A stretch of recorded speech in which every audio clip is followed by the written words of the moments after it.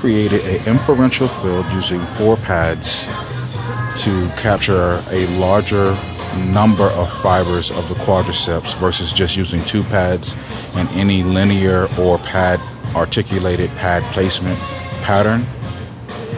The device, this is a Canadian device actually, it has multiple settings, one specifically for inferential field to run the pads.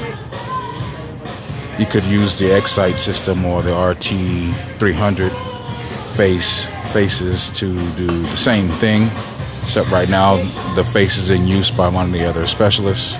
So the backup is this,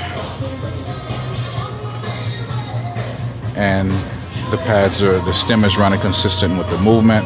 So when he contracts, when he thinks to contract, the pads are contracting. When he relaxes, the pads relax. See if I can do that.